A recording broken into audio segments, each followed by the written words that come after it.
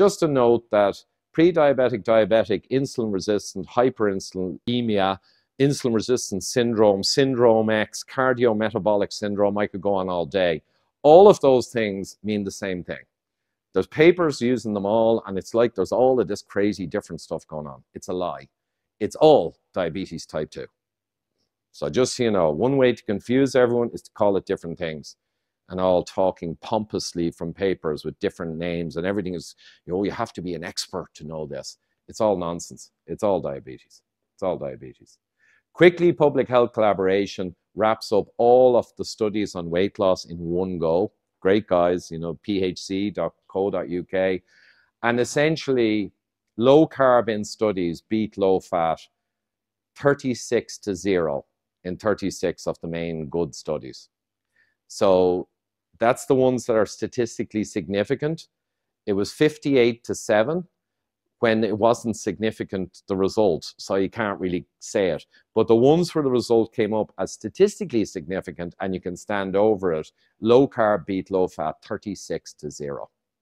So when you hear, oh, low carb is not good and oh, low carb is a fad, 36-0 in the published literature, but industry has to push low fat. They just have to, because the whole cholesterol business and the whole processed food business is utterly dependent on low fat. There's no going back. And that's why you hear everyone talking nonsense. So low carb wins every time, just every time. Feinman, a pal of mine in New York, professor, he's great. I love this he showed. He said the best statistical test, and he's an expert in statistics, but he said it's the eyeball test. Because when you do advanced statistics, and I've seen this a million times, you can use it to basically obfuscate and actually create a fraudulent conclusion. I see it all the time. You just do enough statistical manipulation and p-hacking and selection, and you can actually get your funder's desired outcome, even when it's not true. They all do it. So he said, just use your eyeball, guys. And basically, disease has gone through the roof. That's diabetes in the last 40-odd years, while red meat consumption per person has been coming down. So any engineer would know, and presumably lay people as well, if something's coming down over 50 years and your disease is going through the roof, the only thing you know is it's not that thing, okay?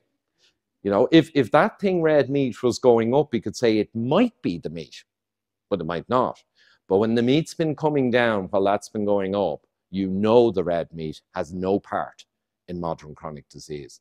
And the actual fact is, it's a superfood because it brings so many nutrients and it brings so few carbs or vegetable oils. So meat is a superfood. Whatever you think about, you know, animal welfare and all, it's a separate issue. Meat is a superfood for Homo sapiens. The only reason Homo sapiens are here, or we're in this room, is because the hominids began to scavenge and eat meat. And they traded off their large guts, digestive freedom. They traded it off for a big brain.